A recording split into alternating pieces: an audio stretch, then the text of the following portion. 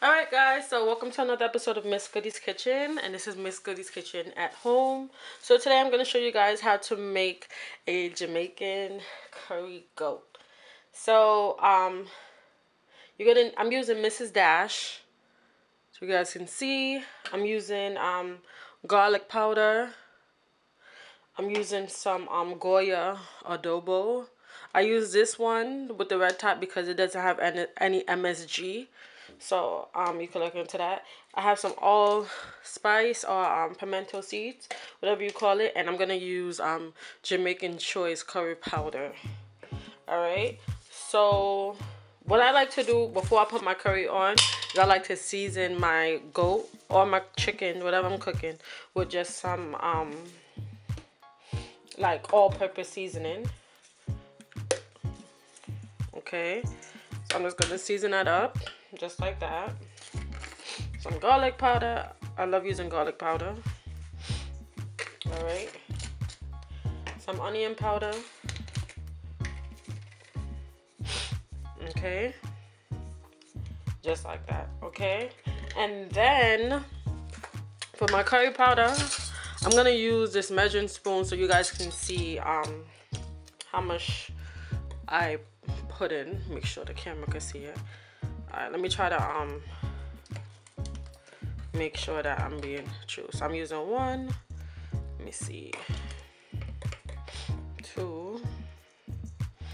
Alright, so now what I'm gonna do is I'm going to let's make sure you guys can see it. You can't really see it, but it's alright. I'm going to put a glove on because for curry gets in your nails, so I like to wear gloves when I'm mixing it up, but you know, you can use your hands. But anyway, I'm going to just use my hands and massage all of the seasoning into the goat, just like that. All right, and then when I do this is where I can see, okay, Rashida, do you need more seasoning? Is this enough seasoning? XYZ. All right, and then if I'm happy with it, then I'll leave it. So far we used 2 tablespoons, and this is how it looks. It's pretty covered in seasoning. Me, I like to add a little bit more because I just like when my curry is curry, not watery curry, but to each its own. But I'm gonna add a little bit more. So I would say about 3 tablespoons. I'm gonna put how much pounds of curry this is. All right, so in addition to this, I'm gonna add some onions. My onions, I'm gonna put that in there just like that. I'm gonna put my scallion in there.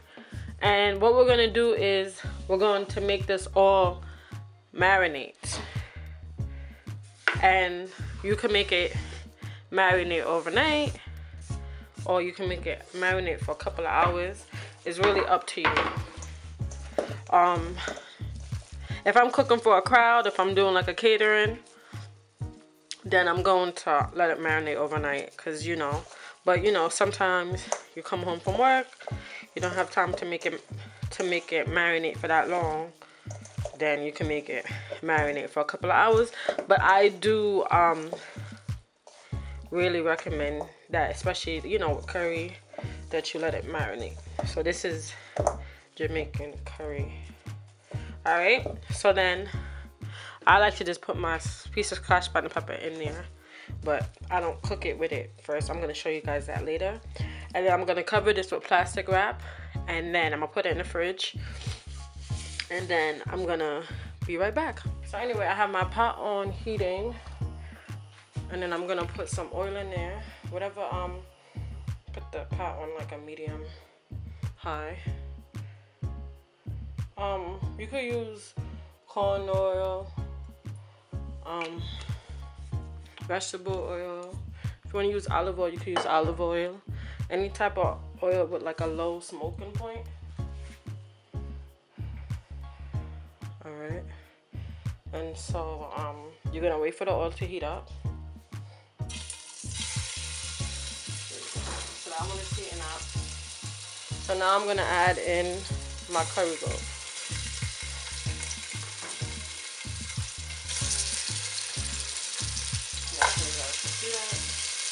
And now here's the bowls that I had the curry in. You see I'm picking around the I'm picking around where the onions and seasoning is.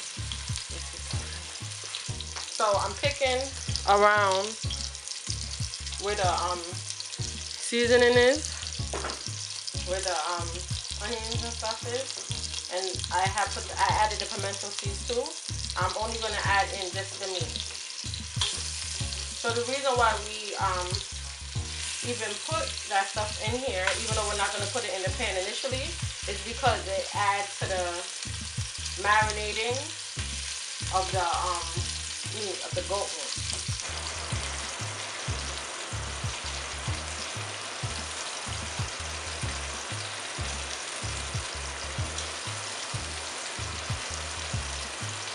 How the pot is gonna look after you add in all your curry goat.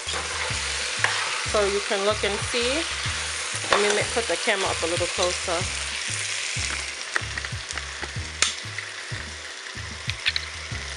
So when I zoom in, you can see that there's not much liquid or oil in the bottom of the pot. It's just the goat.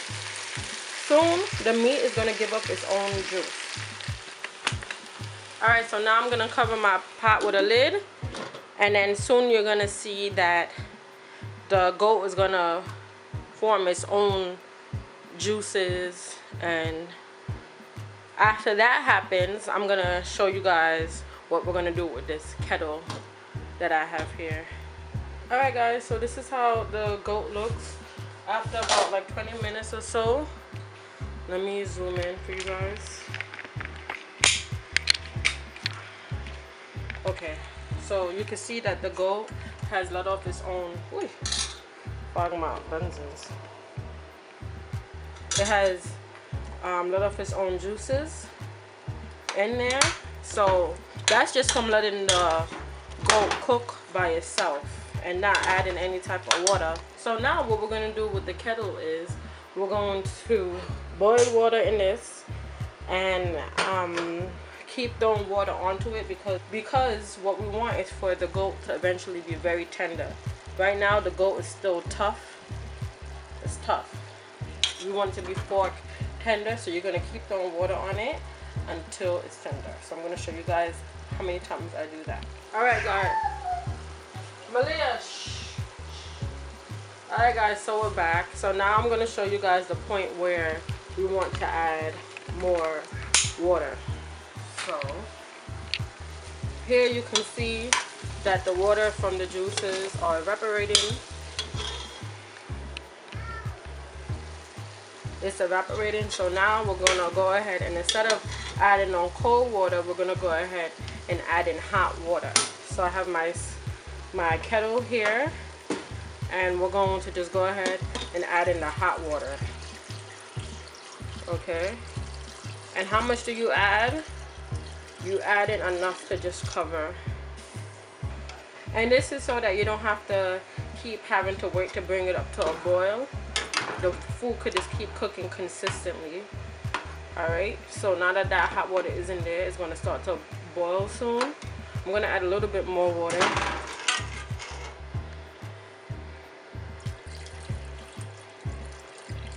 Alright. Just like that. And now we're going to cover it. Alright, we're back with some progress. I checked the curry goat, and now you can see that it's a little bit more tender. My fork can actually go through it, so that's better. So now I have my kettle here boiling. So now I'm just gonna add some more hot water. So it's not really about how long it's taking. It's more about how many times you have to take for it to get tender. I don't know if that makes sense. So don't try to cook it and say, oh, well, how long does it take for it to, How long does it take to boil down? It depends on what kind of stove you're using. It depends on what kind of pot you're using. It depends on how much goat you're cooking. The only thing you really just want to make sure is that it's fork tender. When it's fork tender, when it starts getting a little bit more tender, then that's when you know it's getting to where it needs to be.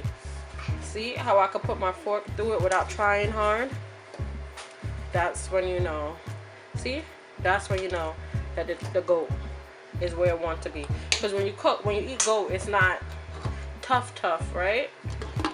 So let's let that cook down, and I think after this water cooks down, then we'll be ready so that we can do the gravy.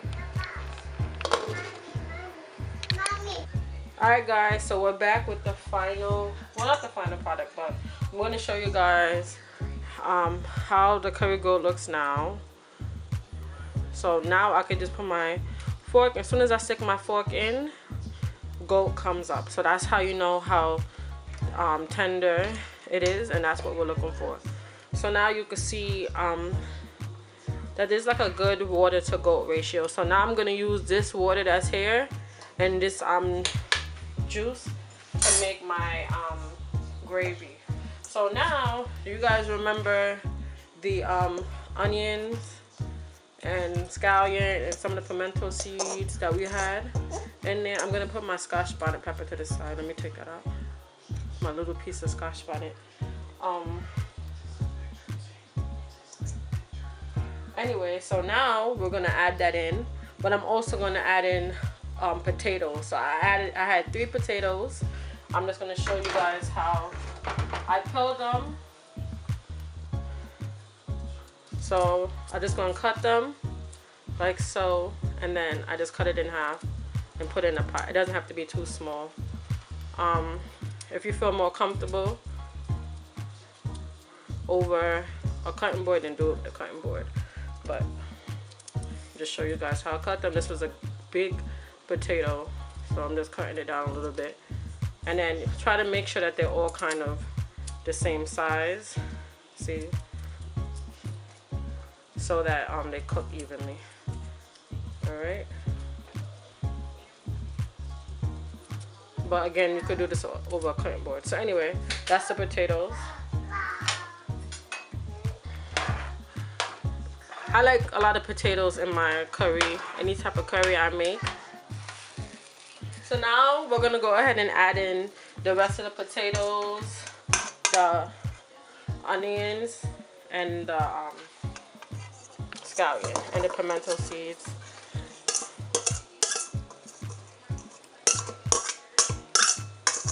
Add all of that in there.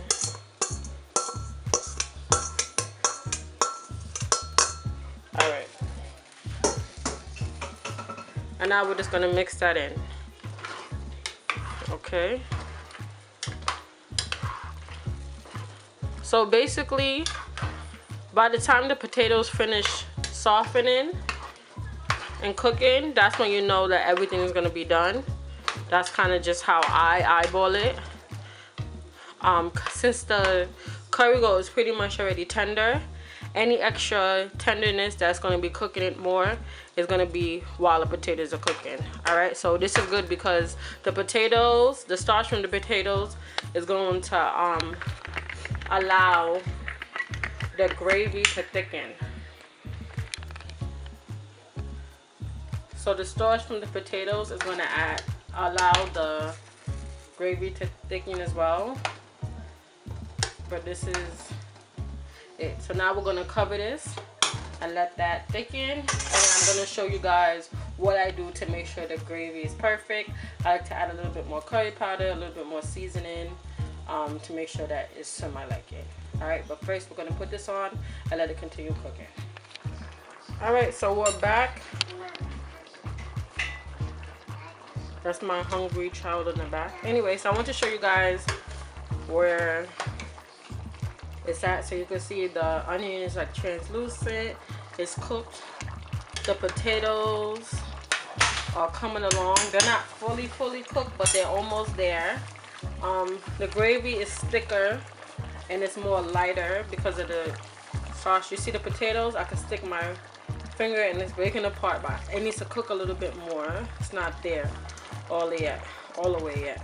All right, so I'm gonna continue to let that cook a little bit more until the potatoes are pretty much done, and then I'm gonna make sure my gravy and sauce and seasoning is right. So basically, probably like another 10 minutes. I'm gonna come back and then I'm gonna do my gravy and then it'll be done. All right, guys. So we're back. So this is like almost a finished product. The goat is so tender. It's not even funny. Like, it's perfect. The gravy is nice and thick, rich gravy, and the potatoes are almost done. They're tender, but I like for them to kind of be really on the tender side. So now, since we're basically just waiting for the potatoes, but I put my pot on a low simmer because I really want all the flavors to come together. Now I taste first. Now I'm gonna taste for seasoning. Okay, so let's see.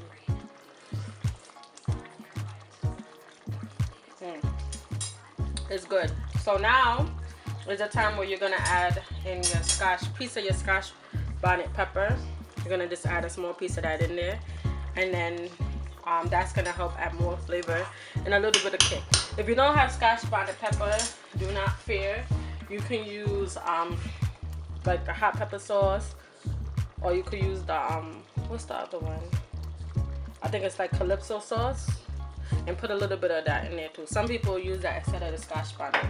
But anyway, make sure your pot is on low at this point, and you're just going to let it simmer. But this is how the finished product looks. So I'm going to show you guys plate up. How long do you keep the scotch bonnet pepper in? I would say maybe 10 minutes. No more than 10 minutes, like 8-10 minutes. Because you're going to start to taste the kick a little bit more. Alright, here you have it, Jamaican curry goat. I'm going to show you guys the final product.